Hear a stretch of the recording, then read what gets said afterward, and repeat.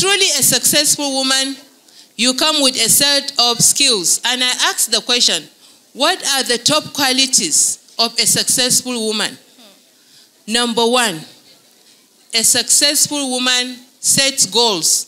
She knows what she wants to achieve, what is her goal in life. So she will bring that knowledge to the marriage as well. What is the goal of this marriage? Number one goal of a marriage is harmony, peace. A woman who is successful knows how to set that goal and she will pursue it. Number two quality of a successful woman is that she never gives in to failure. When she fails, she rises up and she starts again, this time around more intelligently. So a successful woman is a winner who does not allow anything to fail. And then management skills. A successful woman has the skills to manage every kind of situation.